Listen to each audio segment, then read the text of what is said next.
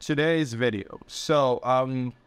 I thought I was gonna get some time to properly do my AI series bit by bit and take you guys through the motions of it, but things are cranking up, things are speeding up.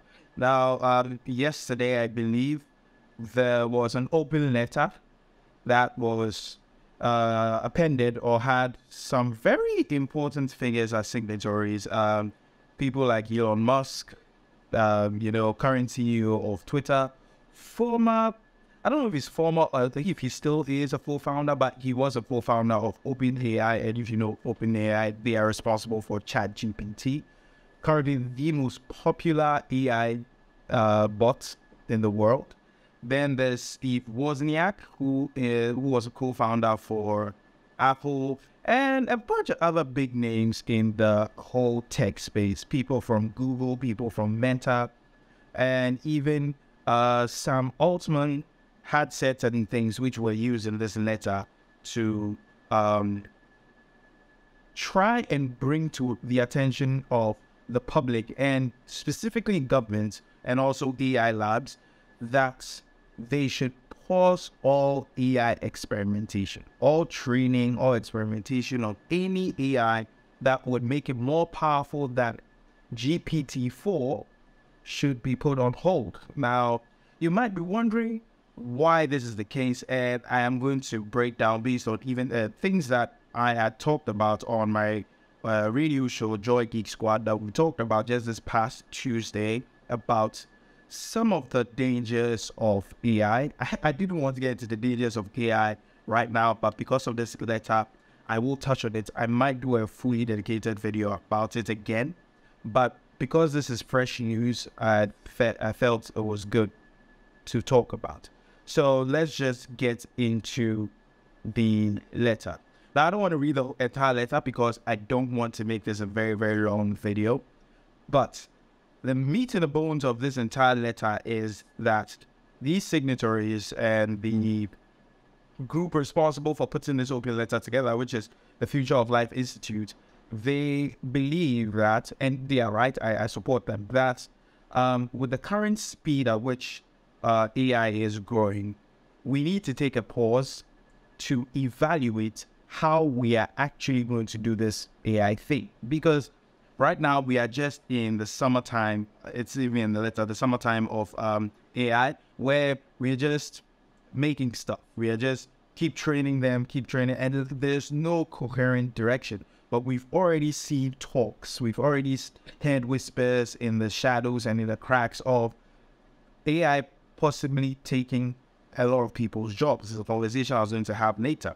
But with that being true, and knowing the nature of a business in the world today, and with how efficient AI models are, AI chatbots and the like on the market today are, we need to take into consideration so many factors of this entire AI thing. Other than that, we might end up crippling the world. The world that we know today could probably be destabilized by AI, and it's not going to be what we know from iRobots or what we know from Terminator and all these other movies or Eagle Eye and stuff like that. That's not what's going to happen. It's just going to be the fact that one of the facts that companies that are profits-based, which almost every company is, except non-profits in general. So we need to understand that many of these companies are looking for the most efficient and easiest way to make money.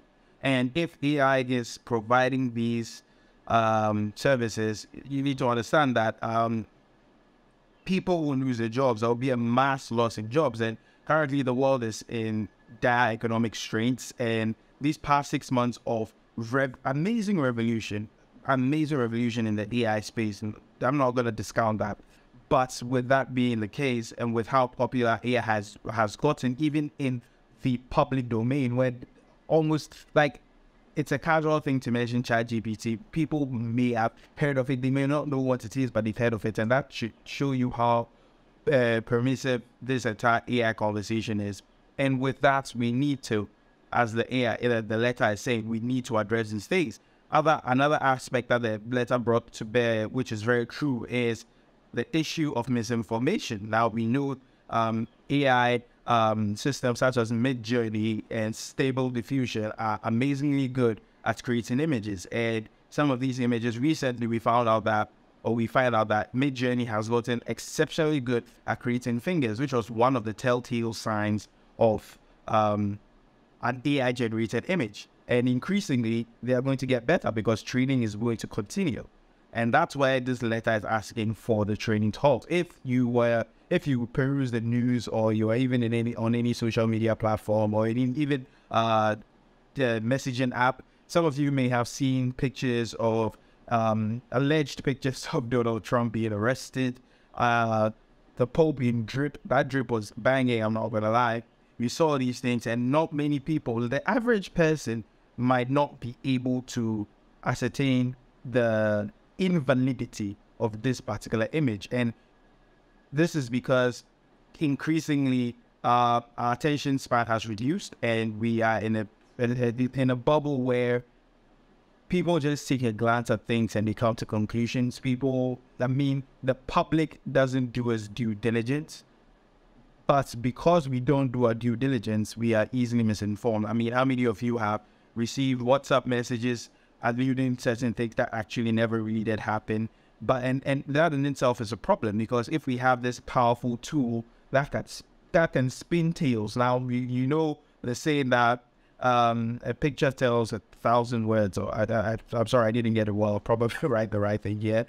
But if that is the case, you can see how that is worrying, because now you have pictures of certain things, and now you don't know what is true or not. If you are not interested in finding out whether it's true or not, you will be in dire straits. Now, the honest truth about the misinformation bit is that it's not as big a problem when it comes to public figures, people in the public eye, because I mean, it's very easy to find out if Donald Trump really was arrested, because it would be in all major news publications if this really was the case. But it is the little man, it's you and I, who people don't really know, that we are the people who stand to fall very far because of these things. And on my show, on Joy FM Geek Squad, a show that I'm part of, we talked about this. We talked about what the potential. We have AI that can synthesize people's voices. What if someone writes an elaborate script and synthesizes your voice and places it in court? And I mean, you need to understand that your lawyers, when it comes to a court case, and they are putting things into evidence, both sides are supposed to peruse all the material and everything. But if one party doesn't do their due diligence properly, and this fabricated, very, very convincing, but fabricated piece of evidence, which is not really evidence because it's just synthesized, AI synthesized stuff, is presented, it becomes a whole new thing, because the jury's job is not to determine whether this was fabricated or not. It is the job of the teams, the plaintiff and the defendant and all these people. There is their job. So if the jury just hears this and they've been listening to you all day, so that's a powerful example, because it is very warped. There could be pictures of you generated somewhere alluding to you having done something when you didn't do that. And if you don't have a strong alibi, that's it for you.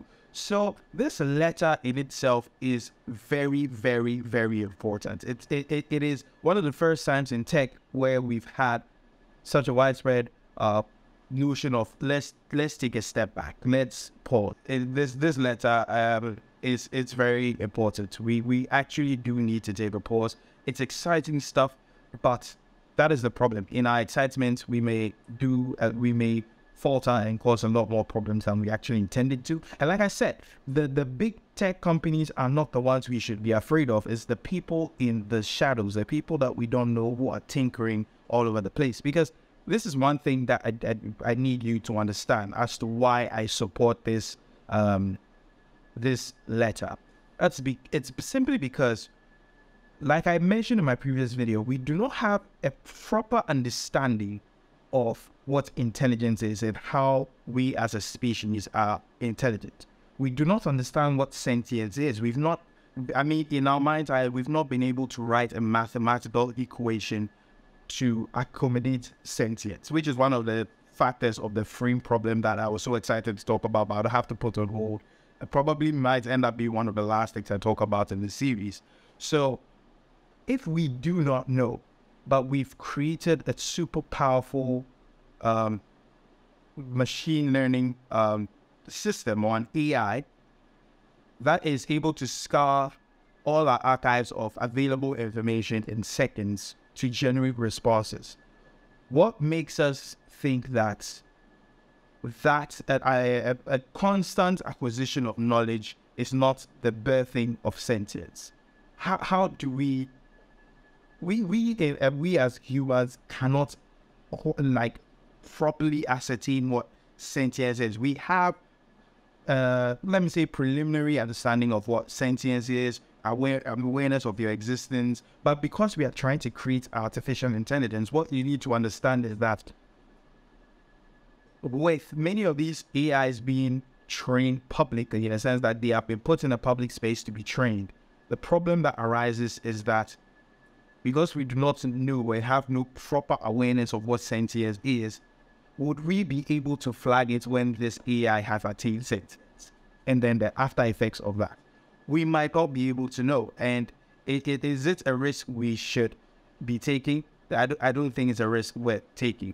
I think the current AI tools that we have are great. This letter is asking for a 6-month pause in all things AI training and stuff like that, past the level of GPT-4. So if your AI tools have not gotten to the level of GPT-4, you are still open to train it.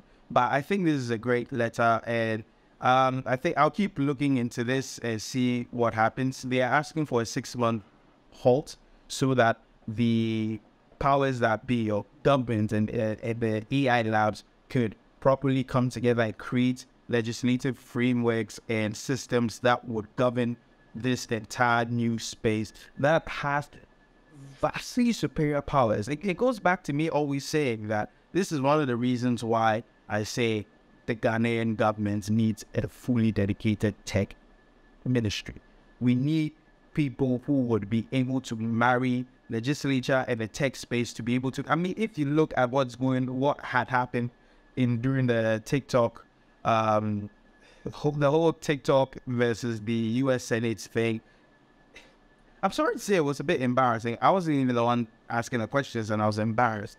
So this is a good thing. We need to pause. This letter it's important. And it shows that there are actually people out here who, some may say that these are people who are not benefiting. But like I said, the likes of Google, Meta, certain people from OpenAI have said certain things to support this.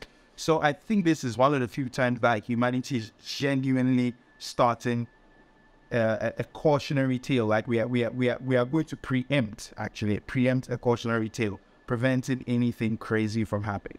So you guys should check out the letter. I'll put the link to the description and be a signatory, add your signature in my description so that you guys can check the whole thing. But like I said, it's a great letter, and yes, AI, with the power that it has, its capacity, as with many and all tools, they can be used for good or they can be used for devastating. And yeah, will I do a video about some of the frameworks and some of the things that I think we should do? I think I'll do that next. I'll do that. That will be my next video to add to this, to talk about, because like I always say, I don't like talking into the vacuum and just reacting and commenting. I also like to bring possible solutions and put them out there. So the next episode in this series will be some of the legal framework that we did, my colleagues and I on Heat Squad actually did talk about, and that I feel makes sense, and I think you guys should. So catch you guys in the next one. As always, ask your questions in the comment section. Let me know what else you want me to cover when it comes to AI, when it comes to anything. And I'll catch you guys in the next one. As always, we go crush. Peace.